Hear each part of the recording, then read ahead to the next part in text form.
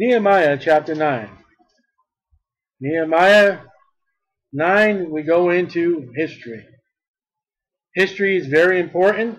Something you need to know, because you need to know where you're going. You need to know where you've been. You need to know by what mistakes were made so you don't make them again. History is when you touch the hot stove. Later on in life, you look at the stove. Oh, I've already done that. Don't need to do it again. Now, on the 24th day of this month, the children of Israel were assembled with feasting, with sackcloth, and with earth upon them. Shows a sign of repenting. Now, this month, I probably made to September, from the 7th month, which is our September, October of chapter 8. They've gone from, if you made the outline, same month, now we're given a date. They're in sackcloth. They're fasting. They're serious. Now, this is confined to the time when they were weeping. I have to check the two dates on that one. See if this is later or after chapter 8.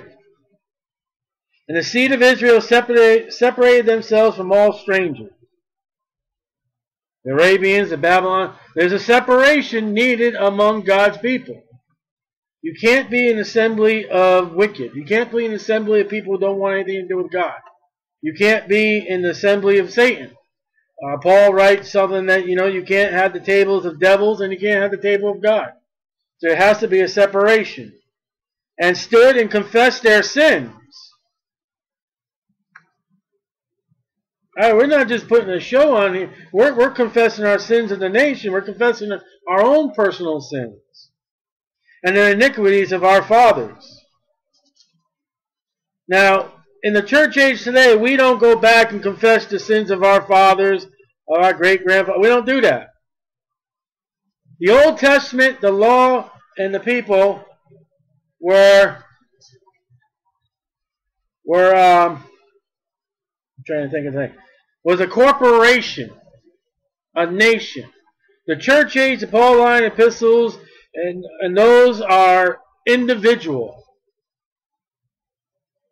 Listen, if America wanted to get right, the Christian needs to repent. The Christian needs to get right with God. And then for a nation, well, let's forget the nation. The church itself needs to get together and say, Lord, we've sinned, we've done wrong. Everything has been done, and clean it up. But you don't go and say, confess sins today of others. There's a church out there, the Mormons, that they'll do genealogies, and you can pray for the genealogies of those people they find in your family for sins. There's Roman Catholic Church, you can pray for the soul. No, that's not today. We don't do that. You don't pray for George Washington. You don't pray for Robert E. Lee. You don't pray for them. You pray for yourself and your family and your church. And this time of separation is when they separated from the wives that they had married wrong. And they stood up in their place. They stood up. When did the church ever sit down? When did we ever get pews? And read in the book of the law of the Lord, their God, 1/4, and read in the book of the Lord, law of the Lord, their God, 1/4 part of the day. So 12 hours, the Jewish time from 6 a.m. to 6 p.m., 3 hours they read the book of the Lord, the law. 3 hours. You can't get people to read the Bible for 15 minutes to finish the Bible through a year. 15, 20 minutes at an average speed, you can finish the Bible. Three or four chapters a day, you can finish the Bible in 1 year. And struggling. Here are people 3 hours. You get 3 hours in 1 week for a church. Maybe 4 if you go to Sunday school. But if your church is closed Sunday night, and if it's closed Wednesday night, you don't even get 3 hours. Another 4th part, they confessed. For 3 hours, they're confessing their sins. A 3-hour altar call. And worship the Lord their God. Then stood up the stairs of the Levites, Jeshua, Beni, Kadmiel, Shebadiah, Bani, Shebiah, Beni, and Shemaiah, and cried with a loud voice unto the Lord their God. Again, there are things out there that are perverted, especially by the charismatic. You're talking this loud. You got preachers out there that raise their voice and say nothing. Now, I can raise my voice in anger. I can raise my voice to express something. But if I just raise my voice and say nothing that you don't even understand, that's not holy. That's not godly. That's devilish. Raise your voice and stand out, Israel. We need to get right and get right with God. Hear the word. It's raising your voice. Amen is raising your voice. Then the Levites, I already read that. No, I didn't. Then the Levites, Jeshua, Kenemiah, I can read these guys. Beni, Heshebina, Sherebiah, Hajiah, Shemabaniah, and Pethaniah said, stand up. But they had to be sitting down. And bless the Lord your God forever and ever. Making God happy is what bless means. And blessed be thy glorious name, which is exalted above all blessings and praise. God is the ultimate one. Thou, even thou art Lord alone. There's no other gods. Thou hast made heaven, creator, and heaven of heavens. There are 3 heavens, Paul says. With all thy host, the earth, no big bang, and all things that therein, the seas and all that's therein, land animals and sea animals, and land life and sea life. Thou preservest them all. I wonder if that goes back to the flood, where God could have wiped them all totally out.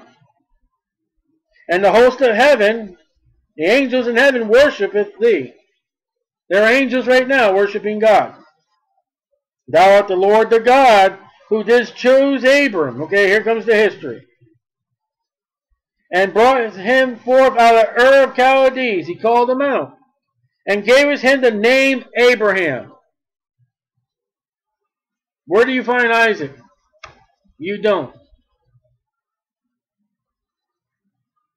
All that Egypt, all that she's my sister, tell him please, we're brothers and sisters. All that's been wiped out by God in the history. And foundest his heart faithful before thee, and made a covenant with him to give the land of the Canaanites, the Hittites, the Amorites, the Perizzites, the Jebusites, the Girgashites, to give it. So that land over there is given to, and is recorded in the Bible, not to Ishmael, not to the Roman Catholics, not to nobody but Abraham, Isaac, Jacob, and the 12 tribes. I say to this seed, Jewish, and has performed thy words, for thou art righteous. They're in the land. Again. God had to take them out of the land because of their sins. And we're back in again. And this see the affliction of our fathers in Egypt, Exodus, and heard their cry by the Red Sea. They cried out because the army was there. And show his signs and wonders upon Pharaoh, and on all his servants, and on all the people of the land of his land. So listen, these plagues weren't just one little spot. They weren't in Pharaoh's palace. The entire nation of Egypt suffered. And thou keepest, all the people in the land, for thou knowest that they dwelt proudly against them, the Jews. The nation of Egypt was in pride. God had to break them down. You never find pride with God. So didst thou get thee a name as it is this day. Listen, when they came to Jericho, Jericho was frightened. Here comes those people. The Moabite king there that hired Balaam. He was afraid when he saw Israel coming. And thou didst divide the sea before them. So it was witnessed. So they went through the midst of the sea on dry land. There wasn't no water puddles. And their persecutors thou threwest into the deeps as a stone into mighty waters. The Egyptians followed them, and God closed the water behind them and drowned them all. Moreover, thou leddest them in the day by a cloudy pillar, and in the night by a pillar of fire, guidance, and gave them light in the way wherein they should go. Listen, there should have been no excuse for the wilderness journey failures. There are people you're going to deal with on the street. Show me God. Well, let God do something, and then you know that's not true, because look at what God did. He showed a cloudy pillar, a fire pillar. They saw that, and they still did their wickedness. God gave the nation of Israel all signs and wonders, and what did they end up doing? Where are they today? And you need to explain to somebody when you're dealing with somebody who's like that, because you got to show them in the scriptures and show, you know what? It didn't help them.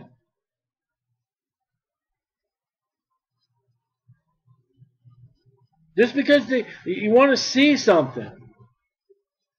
And that's where Christians are today with television. They want to see Christian movies. It's not going to do you nothing. Faith cometh by hearing, and hearing by the word of God.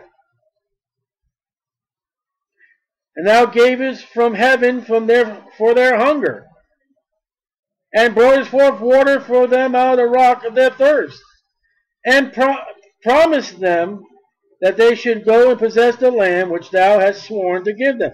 Not only did God provide a way, a direction, but he gave them food and water, and they still. Look at their journeys. I think the first one, there was no water. God met their need. Then there was no food. Then there was no water. Then there was no food. And it just often, why didn't they learn their lesson? Why don't we learn our lessons? We today forget about God's blessings, and we sing, count your many blessings, and we don't. How many times have you ever been alone and said, Lord, you know what? I forgot to thank you about healing that, whatever that was, or answering that prayer. Lord, I prayed this prayer to you. I never thanked you.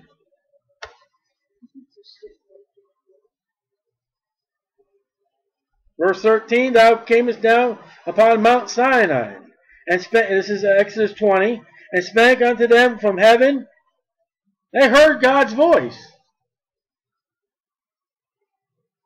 There will be people out there, you need to know Exodus 20, you need to know Nehemiah 9:13. Say, listen, God spoke to them, and they still did wrong. The original 10 Commandments was oral.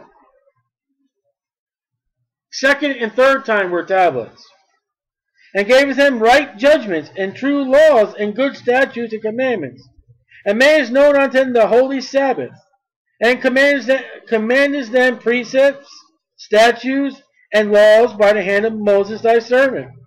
And thou gavest them bread from heaven for their hunger, and broughtest forth water for them out of the rock of their thirst, and promised them that they should go and possess the land which thou hast sworn to give them.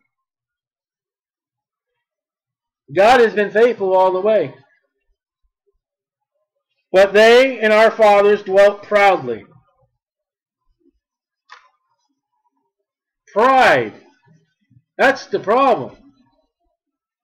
America is not going to listen. The churches in America are not going to listen because they're prideful.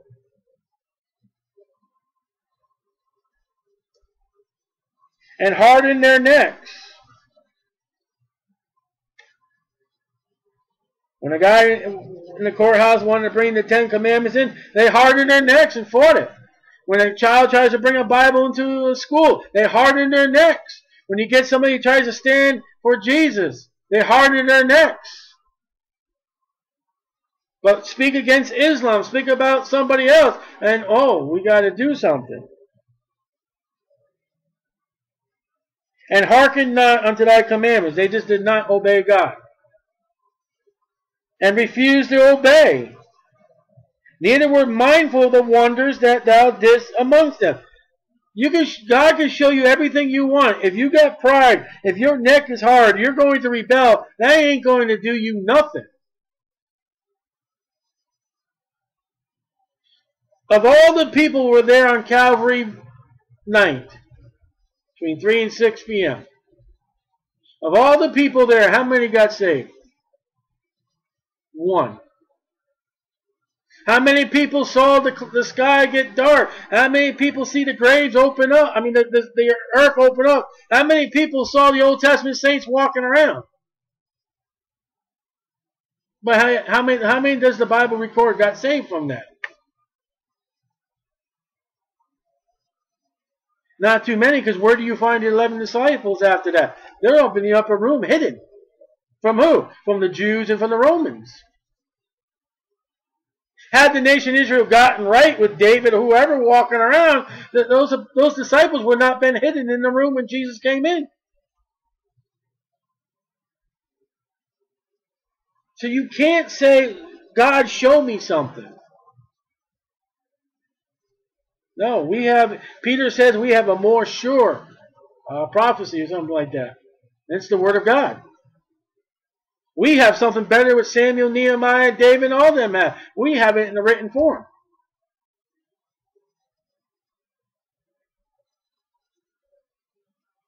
And mindful of the wonders that thou didst among them, but hardened their necks. And in their rebellion appointed a captain to return to their bondage. They wanted to go back to Israel and assigned a captain to do it.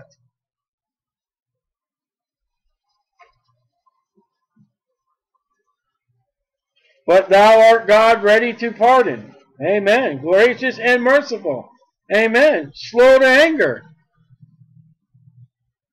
How many kings have we read about in how many years through 1 Chronicles, through 2 Chronicles, 1 Kings, 2 Kings, 1 and 2 Samuel? How many years was it when God finally said, that's it. You're gone. You're out of the land.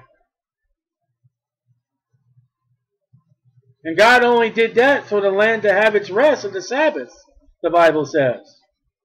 The Bible says that God took them out of the land, so that land, it has to have its Sabbaths. And great kindness, and forsook them not. You read about the religions out there, and you go against them. Find out what they do to you. You're de-churched. You're deflocked. You're no more part of them. In some cases, you can't even go back. Some cases, they'll give you death. Some cases, they'll excommunicate you to hell. Not God. Yea, when they had made them a molten calf. So you can't say back here when they made this captain that was Aaron. Where is this Moses? They can't say it because now here's the calf and Aaron. Before that calf, before Exodus 20, they wanted to go back. This is thy God which brought thee out of Egypt and had wrought great provocations. And the Egyptians worshipped the calf, among other gods. Calf is where you get milk, meat to survive. Yet thou in thy manifold mercies forsook them not in the wilderness.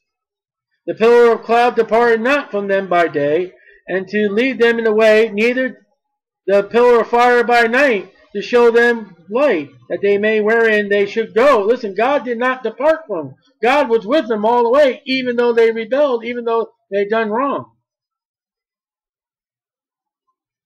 Listen, today as a born-again Christian, you're saved, you're always saved. But there'll be a time in your life that God may just stop and let you walk on. You're still saved.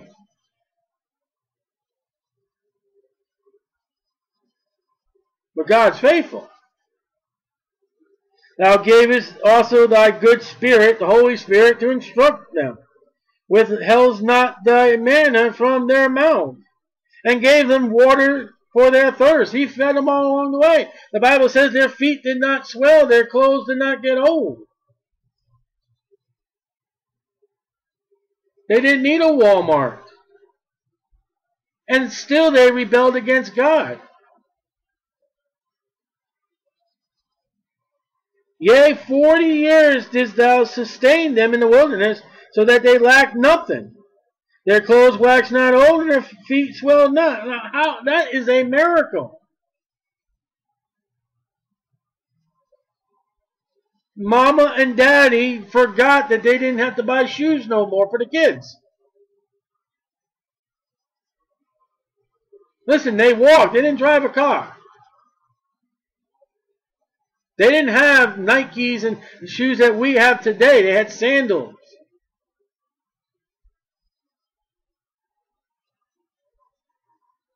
Moreover, thou gavest them kingdoms and nations, and didst divide them into corners. So they possessed the land of Sion, and the land of the king of Heshbon, and the land of Og, the king of Bashan. Notice how that guy keeps showing up. That's the guy that had the iron bed. That's one of the giants, and he keeps showing up for some reason. Something about that name.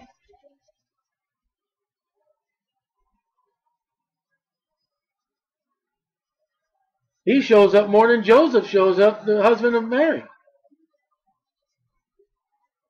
Their children also multipliest thou as the stars of heaven. Can you count them? Now, this day and age, we have smog and pollution. We have carbon dioxide and carbon monoxide. We have smoke and all that. When you look at the sky today, it is not how you looked at the sky back then. I'm going to give a number, but I could be wrong, off. When these people here in Nehemiah's time look up at the sky, they probably could see 35% more, if not more, of the stars in heaven than what we can see today. Our atmosphere is cloudy. It's getting soiled. There is around the earth right now, thanks to men and NASA and all those other things, they're floating junk that they have to map every time they're going to put something in outer space, that they don't hit those things. So when Nehemiah says, you know, as far as the stars of the heaven, as far as the history of the Jews, as far as the stars of heaven, when they look out there, it's like, that's a lot of them.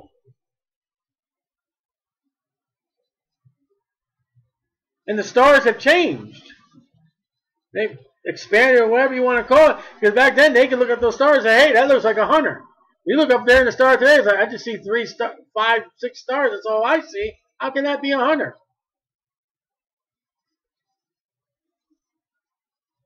And they were as much as the stars.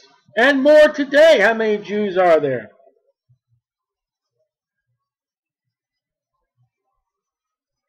And brought us, my eyes getting cloudy, and brought us them into a land,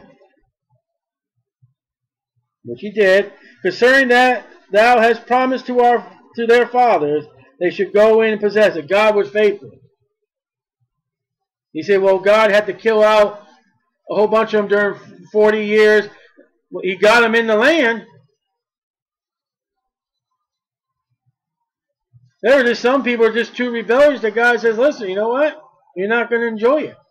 That's where you got to separate the church from Old Testament teachings. Don't think, you know, if you live wrong in that, God's going to separate you and you're not going to Jerusalem. No. You're saved, you're always saved. See, you can't run, you can't say, this is Nehemiah, this is the church now. There were people in the Old Testament, Jews who were of God, who were of Abraham, Isaac, Jacob, the 12 tribes that died and went to hell. And didn't even go in the promised land. There are Jews that went in the promised land and still died and went to hell. Today, when you believe in the Lord Jesus Christ as your Savior, you are saved, sealed, signed, delivered, and you can't lose it. So the children went in and possessed the land. This is the book of Joshua now. And thou subduest before them the inhabitants of the land of Canaanites, and gavest them into the hands with their kings and the people of the land, and they might do with them as they would. You do whatever you want. It's your land, it's your house. You don't like the garden they have there, you can tear it up and put a new garden. They took strong cities and fat land. Fat land means it was full of food. Make you fat. And possessed houses full of goods. They walk in the house and the kitchen was completely filled. That furniture was all there. All Mama had to do was tell hubby and the kids to just move it over there, move it over there. It was all there. They didn't have to move in the house and go down to the furniture store. It was all there. They didn't have to go to the grocery store. It was all there. All Mama had to do was go in the kitchen and find where the pots and pans were at. That's all she had to do. All Dad had to do was go out in the shed, open up the door, and see what kind of tools he has now. All little girl had to do is go in her new room, open up, and see what toys and dresses she has. It was there. There was no Walmart. You didn't need it. God provided. God was Walmart. And you got to keep the hangers. Never let you keep the hangers at the stores. And look at this. Possessed house full of goods. Wells digged. You didn't have to go dig a well. It was already there. Vineyards. Vineyards were planted. Olive yards already planted. And fruit trees in abundance. The apple trees and pear, whatever kind of trees they have over there was already ready. So they did eat and were filled and became fat.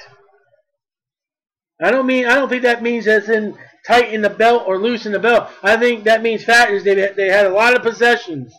And they started trusting those possessions over God. This is America. America has too much. Listen, children today are too fat. And they say the science says it's true. I'm not making it up.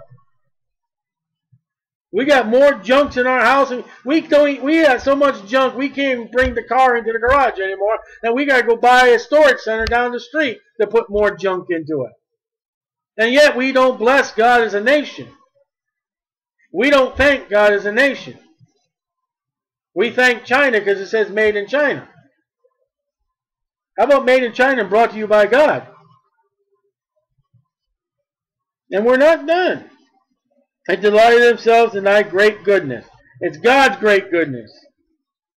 But they took it, the possessions more than God.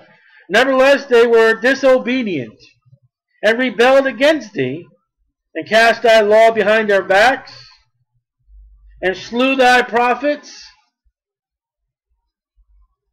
which testify against them to turn them to thee. Prophet God would send in there and say, listen, you're doing wrong, they kill him. I wonder what kind of prophet God has me to be. In this wicked and perverse nation. Not a lot of people are listening to what I have to say. And what I'm saying is from the Bible. And testify against them to turn them to thee. They told them to repent. Turn or get wiped out. Turn or go into captivity. You don't believe me? Where did they end up? In captivity. They didn't turn. You know, when you tell someone today, turn or burn, if they don't turn, if they don't get right, what will happen to them? They will burn.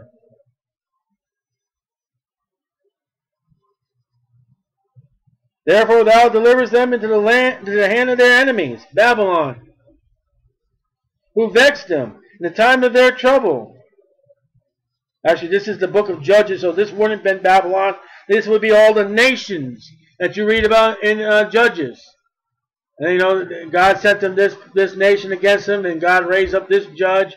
And after so many days, they did wicked again, and God had to send these people against them, and rose up another judge. This is the book of Judges we're reading through now. This is not Babylon. I was wrong. When they cried unto thee, thou heardest them from heaven, and according to thy manifold mercies, thou gavest them saviors, judges. What do you call a judge? You call him a savior. Scripture with scripture.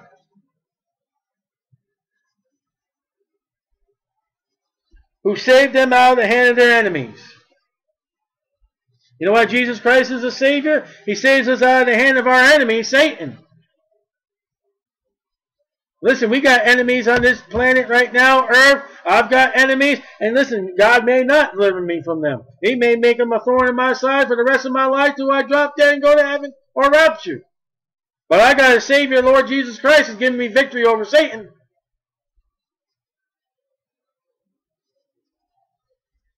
Where in the book of Judges, God sent them a Savior, it says. Read the book of Judges. But after they had rest, peacetime, they did evil again before thee. Therefore liftest thou them in the hand of their enemies again, so that they had the dominion over them, the enemies. Wasn't it Gideon that was secretly getting some barley in fear of, I believe it was the Philistines? Wasn't it one place in Judges said that the Philistines wouldn't let them have any weapons? All they had was a file for their ox gourds and the mattocks. They were in the land, but they weren't the leaders of the land, the rulers. The enemies were, because they defeated God. Yet when they returned and cried unto thee, thou heardest them from heaven, and many times. Book of Judges, how many times? 13, 14 judges is there? Didst thou deliver them according to thy mercies? Didn't deliver them because of them. Didn't deliver them because of Gideon. Delivered them because God delivered them. And testifies against them, that thou mightest bring them again into thy law. Yet they dwelt proudly. There's that word again, proudly. And hearkened not unto thy commandments, but sinned against thy judgments, which if a man do, he shall live in them. And withdrew the shoulder. And that's like, leave me alone. The mama grabs her child in the grocery store because it's time to, and he throws his shoulder away from him. Sort of like when you got candy in your hand and you don't want people to know about it. You throw your shoulder away. You know, that's a sin. Right there in the Bible. And withdrew thy shoulder and hardened their neck and would not hear. And there are Christians like that today. What happened? Remember, this is history. This is not Nehemiah's time. And what happened to them? God turned them over to the enemy. And who's the enemy today? Who are the ones that God would turn the church over and Christians over to? The world and Satan. And since Satan's a liar, what would Satan have them to believe? They're doing right. Read Revelation 3. Yet many years didst thou forbear them. God is long-suffering, the Bible says. Long-suffering is more than patience. And testify against them by thy Spirit, the Holy Spirit, and thy prophets. When God sent those prophets to them, Jeremiah, Isaiah, the Holy Spirit was in them. Jesus Christ, the Holy Spirit was in him. John the Baptist, the Holy Spirit was in him. Yet would they not give ear. They wouldn't listen. Therefore gavest thou into the hand of the people in the lands. Nevertheless, for thy great mercy's sake, thou didst not utterly consume them, nor forsake them, for thou art a gracious and merciful God. Now we get into Kings and Chronicles. Now therefore our God, the great and mighty, the terrible God, that terrible again doesn't mean "Arr!" That means he excites terror. The things that God does is like no one else can do. How many times have you heard in your lifetime CNN reporting that we stand by this big sea and all of a sudden the sea just opened up and people were walking across? No. That was a terrible act. He said, yeah, because God killed the Egyptians. No, that wasn't terrible. Here he is. The terrible act is he opened up this river and what I think the pastor said, 1 million people walked right through lengthwise or width size. That was like a woo-wee. What kind of terror is that? When they came to Jericho, they were, oh boy, it's those Jews, and you won't believe. What did Rahab say? We heard at all what God did, how he destroyed Egypt. We are afraid of you. You notice how they locked up Jericho, but they didn't fight Israel. They didn't dare. They were hoping Israel would just go right around them. Jericho didn't want to fight, and they didn't want them. They were scared. That's the terror of God. You know why there's people sick in the churches today and things go on? Because so another Christian looks at it and says, oh, I better not mess with God. When a church gets involved with sin and stuff like that, and another churches look at that church and say, hey, I don't want to do that in our church. Better watch out that God's holy.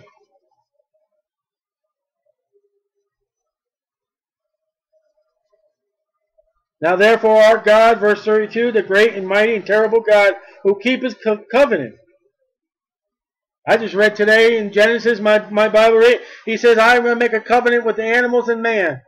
Every time I send rain and the rain stops, I'm going to put a bow in the sky, and we see a bow every time. I think a couple weeks ago when we were coming home from downtown with all the rain, we saw a double bow. You know what that rainbow means? That means God says, I remember what I talked to Noah and the animals that day. When I bring rain upon the land, it ain't the color of the sunlight coming through the rain and making it. Listen, the rain's already done with, isn't it? So how can it be the sunlight coming through the rain? It's God saying, listen, I'm done with the rain. I'll put that bow because I'll remember. When you see a rainbow, think about this. God's looking at Noah and the animals. And what does that rainbow bring to mind? I'm not going to flood that earth out as much as you guys keep aggravating me down there. I like to, but I'm long-suffering. See, scientists don't have it right. God does. He makes covenants. And mercy, and let not all the trouble seem little before thee, that thou comest upon us, on our kings, on our princes, on our priests, and on our prophets, and on our fathers. There's the order of a righteous nation, by the way. And on all the people, since the time of the kings of Assyria unto this day. Kings of Assyria, that's the ones who took Israel into captivity. Howbeit, thou art just in all that is brought upon us. We deserve what we get.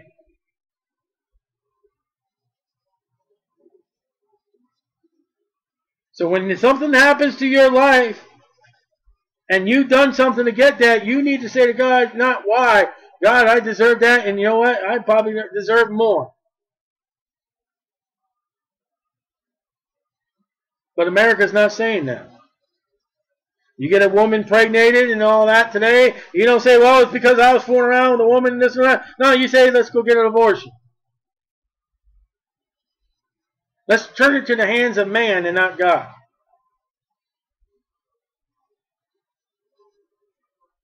Thou hast done right. Try to get an unsaved man to believe, to understand that one. After tornadoes and tsunamis and earthquakes and what have you. You say, why is there tornadoes, tsunamis, and all that? The wages of sin is death.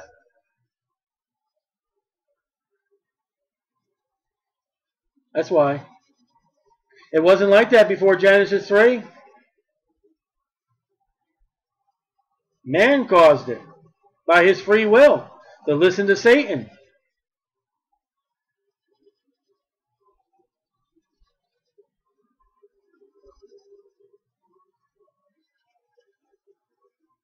Howbeit thou art just in all. Alright, verse 34. Neither have our kings, our princes, our priests, nor our fathers kept the law, or thy law, nor hearkened unto thy commandments, and thy testimonies, wherewith thou didst testify against them. He's not sugarcoating the message here. He's saying, listen, we have all sinned. We don't even deserve to be here where we are. For they have not served thee in their kingdom.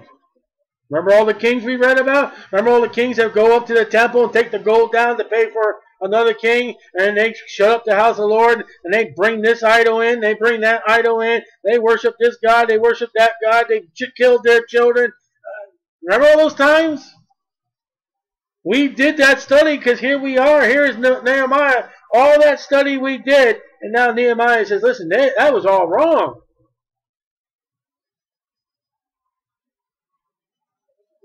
For they have not served thee in their kingdom, in thy great goodness that thou gavest them, in a large and fat land which thou gavest before them. Neither turned they from their wicked works. They never repented. Only very few kings did. But the people didn't. What happened right after that good king died? It didn't pop up like boom, like a jack in a box. Boing, here I am. No. The people were still doing the sins, just not under the king's authority. Hiding from the king. Remember Saul? When he goes to see that witch of Endor? King Saul says it's illegal for me. I'm going to get in trouble. Well, I'll relieve you from the king. Okay, let's do it. I thought it was illegal. You see, the sins were still going on. We may have read about a righteous king, but there were still people who were doing wrong. Behold, we are servants this day, and for the land that thou gavest unto our fathers to eat the fruit thereof, and the good thereof. Behold, we are servants in it, and it yield much increase unto the kings whom thou hast set over us because of our sins.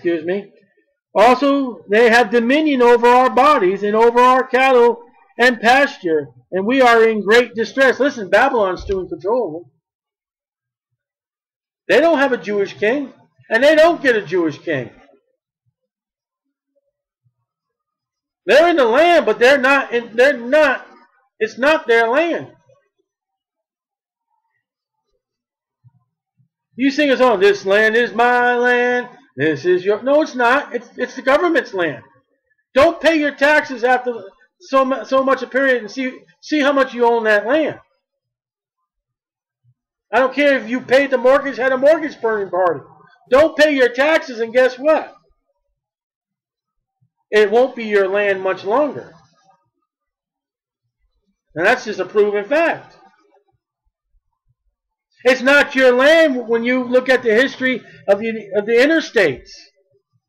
All these interstates, 95 and all that, are around. How many people who owned the land outright lost it called to eminent domain? If it was their land, there would be no eminent domain, and they'd be still living in their land instead of having a highway run through it.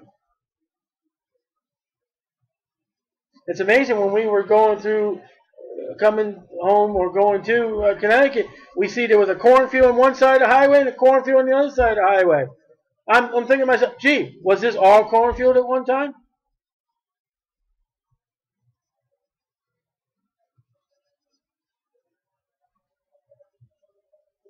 They are in the hands of Babylon. There is no Jewish king. There has not been a Jewish king.